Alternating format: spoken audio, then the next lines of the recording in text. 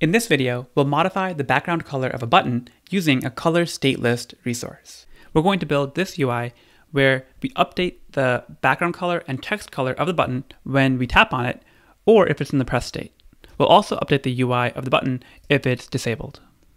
By default, Android apps are styled using a theme which defines various attributes, such as the background color and click ripple animation of a button.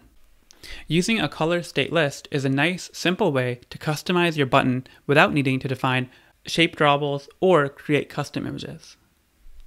I have here a mostly empty project where the only change I've made is I've updated the root element of the activity main XML to be a linear layout instead of a constraint layout. And this linear layout has a vertical orientation with a gravity of center, which just means I want everything to be horizontally and vertically centered. Inside of the linear layout is a button, which just says click me. And our goal is to update the button UI so that we can update the background color or text color according to the state of the button, whether it's disabled, pressed, or selected. Though our first approach might be to simply update the background attribute on the button to be the color that we desire. So if we try that, you can see that the preview got updated, but when I try running the app, now you'll notice I don't get any feedback when I click on the button, and the button has no corner radius. By setting the background attribute of the button, we're unintentionally losing these other attributes. The ripple animation and corner radius are coming from the base button style in Android. In order to preserve these, we'd instead like to define the background tint attribute instead of the background attribute.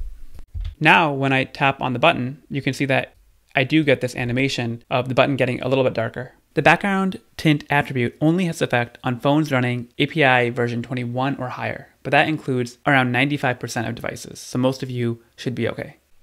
Hardcoding an RGB color value for the background tint attribute is an improvement over what we had, but we'd still like control over the background color and text color of the button when it enters into various states. For example, when I've clicked on it or when it's in the pressed state. In order to do that, we'll use something called a ColorStateList. The ColorStateList is a resource that can be used anywhere that a color is used. So what we're going to do is define a new ColorStateList resource and replace the background tint attribute with the new resource that we define. So if I open up the project, inside of the resources directory, I'm going to create a new resource directory.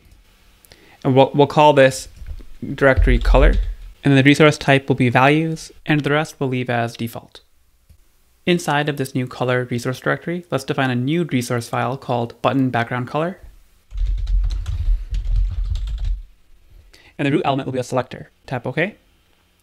The idea of the selector tag is that we're going to place various item elements inside of it, and the Android system will use this as a way to determine which color to apply onto the button background tint attribute. So I'm going to put the same color that we had from before right here, and then close the tag. And so what this is saying is by default, always just return this color whenever this button background color is referenced. So now back in activity main.xml, we can reference the button background color.xml as the background tint attribute on our button. So now the button should be identical to what we had before. The power of the ColorStateList resource is that we're able to define a different color based on the state of the underlying view. So in this case, the button can be in enabled, pressed, selected states.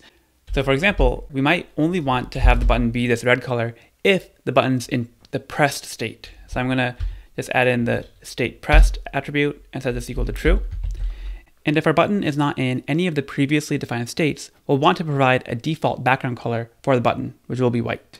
So we can see the color of the button is indeed white. If I press the button, it turns red. If I stop pressing, it goes back to the default white color. If we go back to what we're trying to build, we'd like for the button background to change color when it's selected. So after I tap it once, it should actually go into a different state. In order to make that happen, we're going to go into main activity and reference that button with an ID of button. So I'm going to add a click listener on this button. And I'm just going to change the state of the isSelected property on the button to be the opposite of what it was when we tap on it, when we click it. So this won't have any UI change yet, but every time I click on the button, I'm setting the value of isSelected to be the opposite of what it was. Now, going back into the list of colors defined in button background color.xml, we can add one more item element inside of the selector tag to define what the color of the button background should be when the state is selected. I'll use the same reddish color that we had defined from before, and we'll qualify this item tag with the state selected equal to true.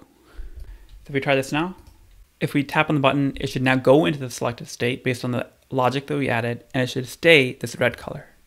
And there you can see it does. And if I make it unselected, you can see it goes back to the white color that we had because the button is not selected, so we'll fall into the default case where the color is white. Let's update the state pressed color of the button to be this pink shade. Let's also add one more state into the selector for when the button is disabled. So for that, I'm going to use a gray color to indicate that this button is disabled.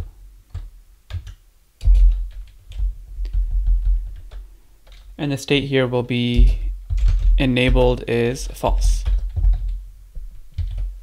In order to allow the user to actually enable or disable the button, we will go back into the activity main and let's add in a switch UI element here.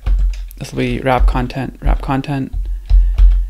By default, let's have this switch be true, and we'll give a text attribute of enabled, so that the user knows that this switch is to enable or disable the button. And finally, let's give this view an ID of button switch. So let's copy over the ID, go into main activity.kotlin, and let's add a listener for when the switch has been changed.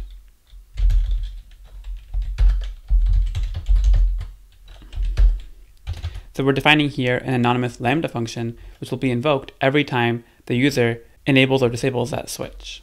And so this is checked input parameter is going to tell us the value of the switch. And if the value is enabled, that means that the button is enabled. So we'll say the button and the is enabled property is equal to exactly whatever is the value of the switch is checked. Let's try it. So now from before, if I tap on the button, I'm in this selected state. So we changed the background color to red. And also when I'm pressed, we also updated that pink color, so you can see that. If I change the value of the switch to be disabled, you can see the button is now disabled and we get this gray background, which is what we expect. I mentioned earlier how the ColorStateList resource can be used anywhere that a color is used. So going back into activity main.xml, if we wanted to update the text color of the button, we can again do that using a ColorStateList. So I'm going to define another resource file in the color directory. Call this button text color. And the root element should be a selector because we want the text color to change based on the state of the button view. And here by default, we would like the color to be that red color that we had. And if the button is disabled or if it's selected, we'd like to update the text color of the button to be white. The first item tag will be for if the button is state enabled is false, meaning the button is disabled, it can't be clicked. And the second item will be for if the button is selected. So now that we've defined this button text color, we can go back into activity main and update the text color attribute of the button to be this new color resource that we've defined. So now you can see the text has been updated to red. If I make it selected, the text color should turn to white and the background should turn to this red color. So we should invert them. And then if the button gets disabled, then you can see the text color goes back to white. One thing that's worth noting about the state list resource, whether you're talking about a color state resource or a drawable state list resource, is that the order does matter. The state list is traversed from top to bottom. As soon as a match is found, that option will be used and the rest won't be checked. So that means that the default option should always be shown last. So for example, if we moved this line at the very top, that would mean the next two item tags would never get checked because we would always match the first option here, meaning the text color would always be this red color, which is not what we want. I hope this video gave you an idea of how to quickly change the background color of a button using this ColorStateList resource. I'll leave a link in the description to the code we wrote. Don't forget to like and subscribe, and I'll see you in the next video.